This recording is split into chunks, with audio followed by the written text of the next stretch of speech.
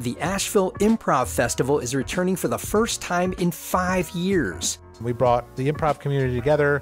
A whole bunch of other people became aware of improv in the area, and our stages were graced with just incredible improv talent and comedy talent, and I just couldn't wait to do it again. The fest features some of the biggest names in improv comedy, along with more than 40 acts from Asheville and coast to coast, all crammed into 4 amazing nights, October 9th through 12th. Here are co-producers George Awad and Paul Dixon to tell you more. The underlying major premise is that everything is completely made up. Everything is just coming to shape right in front of our eyes. I just had no idea that you could sing improv, or it could be a one-person thing, or you could go to outer space and back again. There are multiple shows every evening, along with workshops and after parties. All the details and festival tickets are at AshevilleImprovFest.com. Use the code OVERLOOK at checkout and get 20% off your tickets. That's AshevilleImprovFest.com. I am a maker, a builder, a baker, although sometimes my messes are all that you'll find. I'll tell a story, both true and allegory. Oh, the process is precious, so it takes up all my time. Most candidates for state and federal office started in politics at a local level. Bo Hess took a different approach. In 2020, he says he ran for a U.S. Congressional seat as a training ground for what he wants now, a seat on Asheville City Council. When I look back at my platform, whether it's crime and addressing that in a holistic manner, whether it's addressing our addiction and mental health issue, addressing affordability and homelessness, increasing our community spaces and green spaces, and building every single one of those things ties back to mental health and public health. Every single one of those things has a direct impact on the lives of Asheville. This is The Overlook with Matt Peiken, a podcast about the news, arts, issues, and trends of Asheville. Today's episode is one of 6 devoted to candidates for Asheville City Council. Bo Hess talks about his varied background as a social worker, addiction specialist, therapist, law enforcement trainer, community activist, part-time teacher, and clinical supervisor, and how he believes all of that can serve the city well should he win a seat on City Council. We talk about how he'd like to influence City Council's approach to public safety, affordable housing, and other hot-button issues for Asheville and for voters. I began my conversation with Bo Hess by asking about running in the Democratic Congressional primary in 2020 and why he saw that as a stepping stone to his current campaign for council. I think that we need good working people who have some lived experience, or at least lived experience in working with some of the types of things that the city needs to address. However, politics is a long game. Politics is still very traditional in Western North Carolina. People want to know you. They want you to show up. They want to look you in the eye. They want to shake your hand. And what I decided to do was run for U.S. House, and knew that we were going to run an excellent campaign focused on the issues. At that time, we were very forward-thinking. We were focused on AI. We were focused on fentanyl. We were focused on making sure that we had living wages and that we were building up the infrastructure for healthcare just in case we did go to a universal health insurance. So we were very forward-thinking. We stuck to the campaign, but we were of course, not delusional as well. We knew we were the underdog and we were not going to win this. Even winning the primary, you mean? Oh, yeah, even winning the primary. And I went out there and ran. I met people. I made those connections. I built that trust. And then when I lost to Jasmine Beach Ferrara in the primary, I turned right around and started door knocking for her and canvassing and helping her win in any way that I could. You have to lose very publicly, I think, in a lot of ways. There's many times along the way that you're very humbled. Running for office is definitely a very humbling experience, but we lost, and I knew it was a loss. It still is disappointing somewhat, but really my eye was on the city council race and making sure that we had built that trust and that experience. Running a campaign is a lot of work. I had the best of the best. In fact, my last campaign manager is working for Biden right now. His assistant is working for a U.S. House representative, and they used some of the work in that campaign to help them get those jobs. So I'm very proud of them, and it was awesome. And my team now learned a lot from them, and I'm proud to have a lot of the same team that I have. You mentioned a little bit ago, you have to lose publicly for you to get to that next place in a way that seems like a step backward to try to make a step or two forward. Expound on that a little more about losing publicly. How does that help burnish your reputation? How does that help you build to the next step to not losing on your next campaign? Why is losing publicly a benefit potentially? I'm not actually sure I was thinking at that time losing publicly would be a benefit necessarily. I was thinking building trust and rapport with the people of WNC and especially the people of Asheville. No surprise, I did best in that election in the city of Asheville, right? I think it was later when people came up to me and were saying, Bo, we remember when you actually lost very publicly and then you turned right back around and you helped her win. And that was badass. And being a person like I am, you don't get everything you want necessarily. And what it's like to deal with disappointment and rejection and all of those things, a door in the face or one lost election is nothing. You just keep on going because it's not about you anyway. It's about the cause. It's about making sure that the people of Asheville are taken care of, especially well into the future. It's not about me. You ran for Congress to set yourself up for a city council run, which I mentioned in our first interview. I thought that was really interesting. It usually happens in reverse. How do you think that run prepared you to serve as a city council person? You have such a diverse background professionally: social worker, addiction specialist, therapist, law enforcement trainer, community activist, and more. Part-time teacher, clinical supervisor. Yeah. Over at ABCCM. Yeah, we just got done with a law enforcement training last week. I'll be with the Marion County PD in September. So very passionate about mental health, very passionate about, making sure that we have someone with a mental health lens on council. Yeah, talk more about that, because it seemed to be that was something that was very acute for you and wanting to see more of. Obviously, this community is dealing with this like a lot of cities are, but here it's a huge issue. What do you see happening or not happening from a city government level, city leadership level, that you want to help affect change as from a city council seat? I don't know if it's about what's not happening. I think typically county is more responsible for human services. However, the issue is so dire now when we understand that in the next 10 years, mental health is going to be the number one cause of mortality. And already suicide among young people has skyrocketed. So I don't think it's about what they're not doing, but I think it's about what we can build capacity on, especially to help with the county. And I think that is the kind of crux there. And then working with our state representatives and then, of course, lobbying the federal government to help in any way it can. But we know that the federal government isn't going to do much. And so it does really rely on us locally. And these are things that we can do. And when I look back at my platform, whether it's crime and addressing that in a holistic manner, whether it's addressing our addiction and mental health issue, addressing affordability and homelessness, increasing our community spaces and green spaces, and building our every single one of those things ties back to mental health and public health. Every single one of those things has a direct impact on the lives of Asheville. And we can build the community that we want when we have the right political will and leaders in office. You mentioned public safety, addiction, homelessness,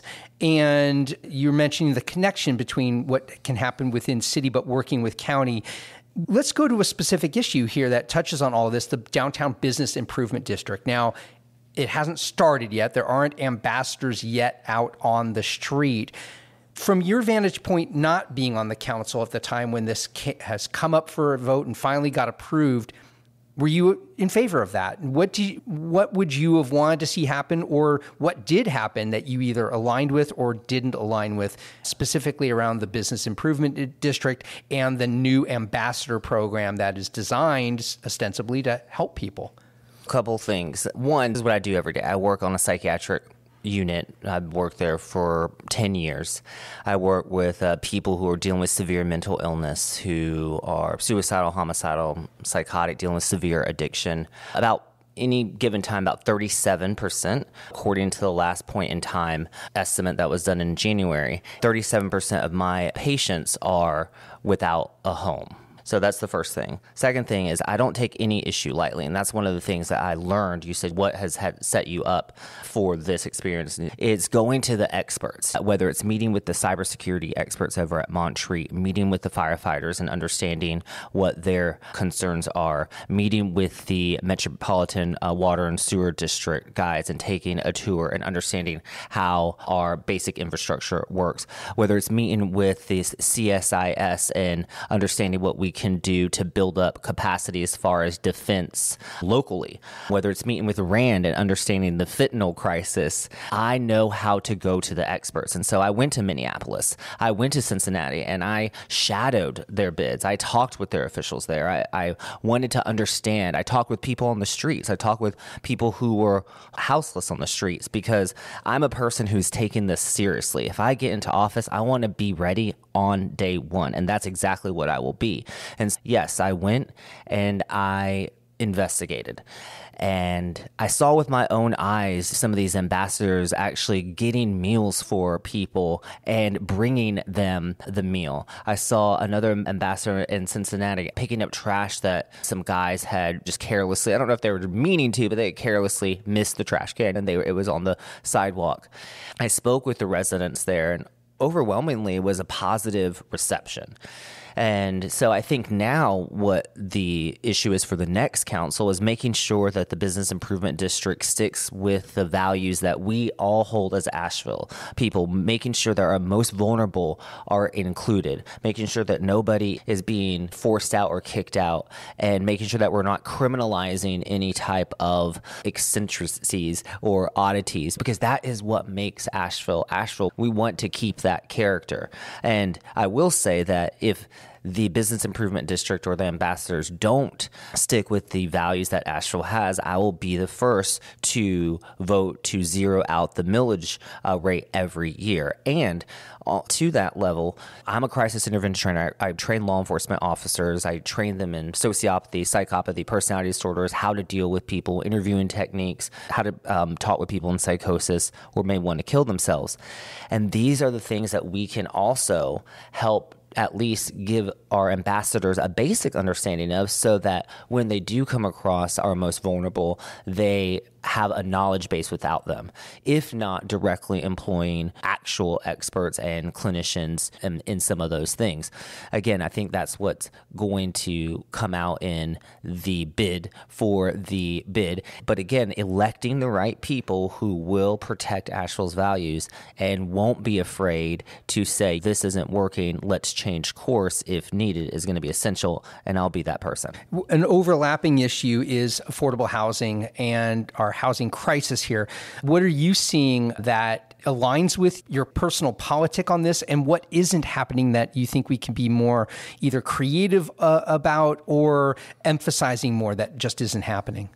When I think of housing across the spectrum. And what's happening is we have a lot of red tape and bureaucracy that's happening in the city government that's really stalling housing from happening. And just last year, we had close to 2,000 units where developers either developed below the threshold so they wouldn't have to bring anything to city council, or actually just turned away and said, you know what, I'm not going to build at all. Delayed housing is denied housing, first and foremost. And so when I'm thinking about a neighborhood, I'm thinking density, diversity, and connection. Again, I'm looking at everything through a mental health lens. So what does affordable housing look like? Affordable housing looks like reducing red tape and burden and trusting our city workers to enact the vision of city council, and then making sure that things that don't need to be politicized are not politicized, and the things that need to come before council come before council.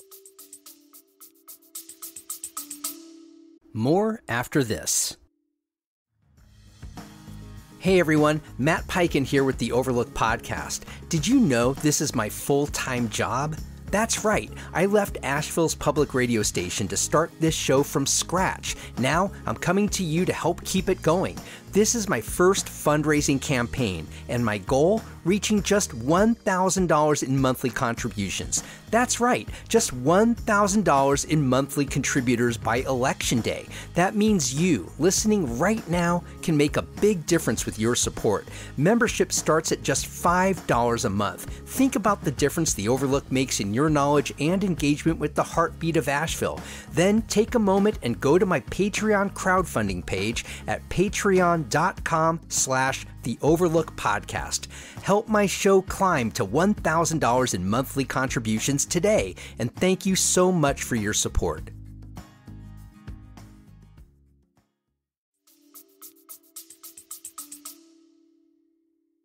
When you're talking about cutting through red tape, you hear that a lot. It's a vague term for maybe limiting some regulations. The flip side of that would be these regulations are designed to help people and keep neighborhoods with a certain, you don't want to have manufacturing next to a residential development, and it goes on like that. So what kinds of red tape specifically are you looking to affect change about?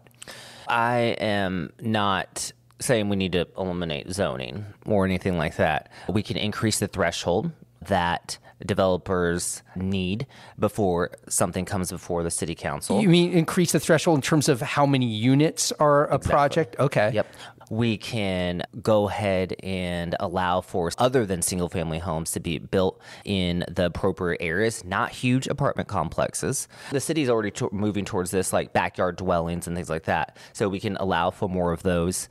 We can make sure that we're looking at our parking spaces and reducing the amount of just arbitrary requirements that we are giving people before they develop. Again, things that people either have to haggle with the city about or compromise on. I really think that if we build density, right, in our neighborhoods, that builds up a tax base, that gives us walkability. We need to build diversity in recreational activities in the types of housing. So going back to how do we address affordable housing, going from homeless shelters all the way to high-end housing, including transitional housing. This isn't something that we need to wait on. At the same time, our leaders, and this is one thing about being a social worker, we know how to advocate. We're going to advocate for and lobby our state representatives, and again, get the federal government involved. They have a whole system for providing housing. They should be involved. They are the experts in this. However, again, this is why elections are so important. We need to make sure that we're voting the right people in there to align with our values. Once we get the right people in there, I think we can get some more help from the federal government. But then let's go one step even further. Let's make sure underrepresented populations are buying homes and building equity and building wealth. So working with local credit unions, which I've had the honor of actually sitting down and talking with them about some of these ideas and listening to their ideas, and they are ready to help. The Realtors Association, believe it or not, even the Hotels Association, they are ready to help with some of these innovative ideas. Let's make sure that we're looking at more than credit when buying a home. Let's make sure that we're helping people repair their homes, that they're in a substantial way to build equity in those homes so that if they ever want to sell. And let's make sure that we're building homes that people can buy so that they can live in Asheville. How can you do that from a city council position? It seems like a lot of this is market driven, isn't it? Whether there's incentives for builders and developers to do something that leans more toward affordable housing or more higher density complexes. A lot of that is market driven. What can happen at a city council level to help encourage that? So a lot. Again, making sure that we are reducing red tape and it's easy to do business here in Asheville. There are people who actually specialize in building affordable housing who want to come and do business in Asheville, but they're instead going to Greenville, South Carolina. But again, I have patients who literally want to kill themselves for any number of reasons or just think that life is endless. So I'm looking at the barriers, and we need leaders who are actually going to stand up and say, when the Raleigh legislature says no, guess what? There's probably 3 other cities who are doing what we want to do. So why aren't we taking this further? Why aren't we taking this to the Supreme Court? Because these other conservative-leaning cities don't want to lose their ability to do X, Y, and Z. So why don't we, let's say, take 0.5% of the STR tax that the TDA uses, literally 0.5 of the millions of dollars that they get from that room tax, and let's go ahead and let's fund some affordable housing. Or let's have a brew tax, right? There's other cities that have taxes on things that directly are tied to their economy.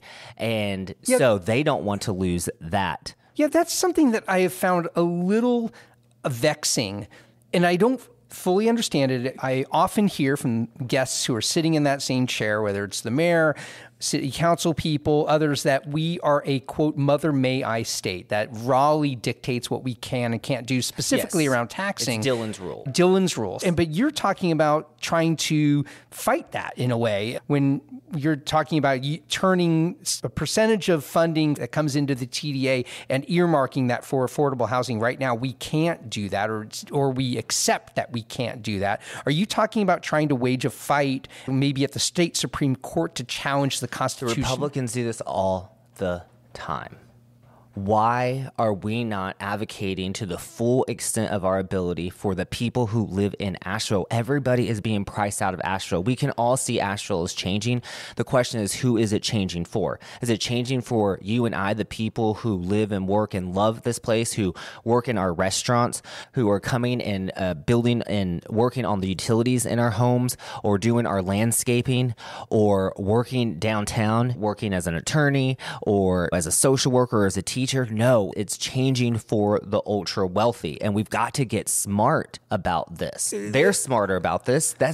Look at how they turned Roe versus Roe v. Wade. Roe v. Wade. Those cities don't want to lose that ability, and if we take it far enough, guess what? And they rule. Either they're going to rule for us, right? So that everyone, and we can join with those cities. And in many things, to get Raleigh's attention, that's what we're going to have to do, whether it's LGBTQ rights or housing or transportation and working on our roads. We may have to bind with other cities to get their attention, but let's do it in a smart way. Tell me if I'm reading into what you're telling me incorrectly, that I hear a criticism from you toward current city council. You're shaking your head no, but let me finish my sentence. That they're not fighting for what they should be fighting for. And you're saying no. If they are, then what do you want? No. So explain further what you mean then. What you're saying, why not fight like Republicans fight to preserve these rights, which I'm reading in that you're... This is a conversation you and I are having, but not a criticism. I think the current city council is doing a fine job. We're going to have, no matter what, a new person in there. At least one. At least one person, right? And that's what I already, in my mind, Sage and Kim have won their seats. This is a 4-way race between myself, Kevin, Todd, and CJ. And we've got to get smart about the person who we put in there. Someone who actually is on the ground, boots on the ground, putting their actions where the values are every single day, who understands the needs, the gaps and services that our community has, and is not afraid to stand up and be a voice for the unheard and fight and move the city forward. Those are the types of leaders we need. And I have a great working relationship with not only all the other candidates, but also all the city council candidates. And I believe that we can build a coalition, whether it be on firefighter pay, lobbying the state government to do a brew tax, whether it is making sure that we have affordable housing and that we're building in a way that is sustainable, that takes care of the most vulnerable. I think that we can build a coalition, but we have to look at who our candidates are and make sure we get the right person in there. Let me ask you, you obviously have a wealth of experience in certain areas that affect daily life here in Asheville. What are some areas that you feel like, oh, I don't have a lot of background in, but that does come up a lot at city council? I really need to do some homework around these certain issues. What are some things that you think you have a learning curve, even if you win your seat, that once you're there, that's going to take you a while to get up to speed on? So I consult with the experts. Even if it is something I'm an expert in, I go to the Health and Human Services and understand, okay, what are our numbers? Who is overdosing? Who is utilizing X services? If it's planning and zoning, I go and talk to former city planners or former grant managers or people who might actually still be working for the city. You have to be kind of careful with that, running for office as a candidate. But I go to the experts and understand, and I think that's one thing about being a social worker is I don't make any decision lightly. Every single day at the hospital, I'm making life or death decisions. Is this person safe to leave the hospital or is this person not? Before I got into the inpatient, I was a year in the emergency room doing those evaluations as well. So you look at all factors and you get all stakeholders at the table, and whether it's knocking on doors, and yesterday I was knocking on doors and somebody was saying the city isn't listening to me, or whether it's the firefighters, or whether it is the teachers, or whether it is the hotel association. Nobody feels like they're being heard by this city, and I think we need to change that culture. Are there subjects around your candidacy or things happening in this city that we haven't talked about or talked about enough that you want to close with? I am just so grateful to have this opportunity. I think everyone should consider running for office or work for someone running for office. And it really helps depression because I think sometimes it feels like you can do nothing, but you can do something. I'm under no illusions. I know I don't look like your typical politician, but what I am is smart, hardworking, and I have Asheville's best interests at heart. And we need forward-thinking leaders who are ready to move Asheville into the 21st century that will be a representative for all of us. We have a great team on council now, and we can make that even better. And I'm asking for Asheville's vote. And I will say I didn't get here by having a cupcake vanilla frosting life. About 2 decades ago, I had an experience that really put me on this path. Can you talk about that? Yeah. So basically, my friend had asked me, he was going to a festival. And again, I was young and naive and dumb and all of those things. And he said, can you get me some psilocybin mushrooms? And I said, yes. And I was working at a restaurant downtown. I worked at a restaurant downtown all through school.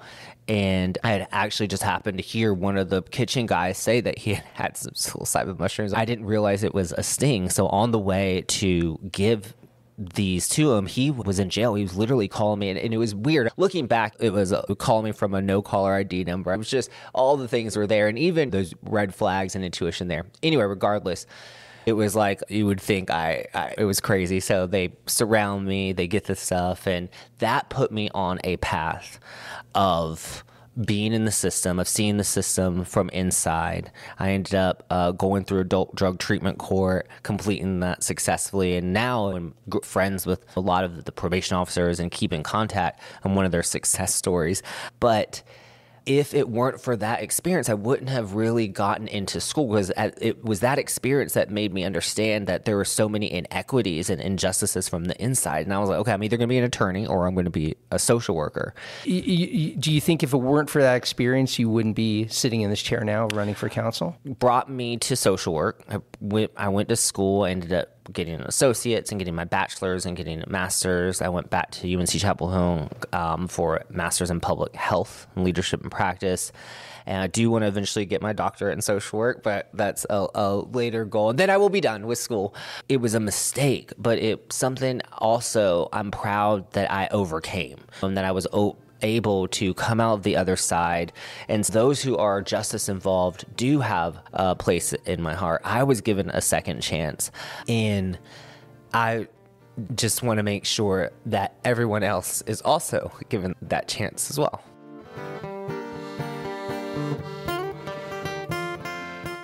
I want to thank Bo Hess for taking the time to talk with me today about his campaign. Our conversation took place at the BB Theater in downtown Asheville, which comes to me courtesy of Asheville Contemporary Dance Theater and owners Susan and Giles Collard. If you value the Overlook's place in Asheville's media landscape, please consider joining dozens of others who are supporting the show through my Patreon crowdfunding page. Become a member for as little as $5 a month. Visit patreon.com/The Overlook Podcast. Our First Look newsletter gives you just a handful of daily headlines from around the local media landscape to get you on your morning. We also have a weekly newsletter devoted to all things The Overlook that hits you every Friday. Both are free and available at podavl.com/newsletter. The theme song for The Overlook, Maker's Song, comes to us courtesy of the Asheville duo The Resonant Rogues. The Overlook is a production of Podcast Asheville. New episodes come out every Monday, Wednesday, and Friday wherever you get your podcasts. You can find us on any social media channel at AVL Overlook. And I'll see you on the next episode of The Overlook with Matt Peiken.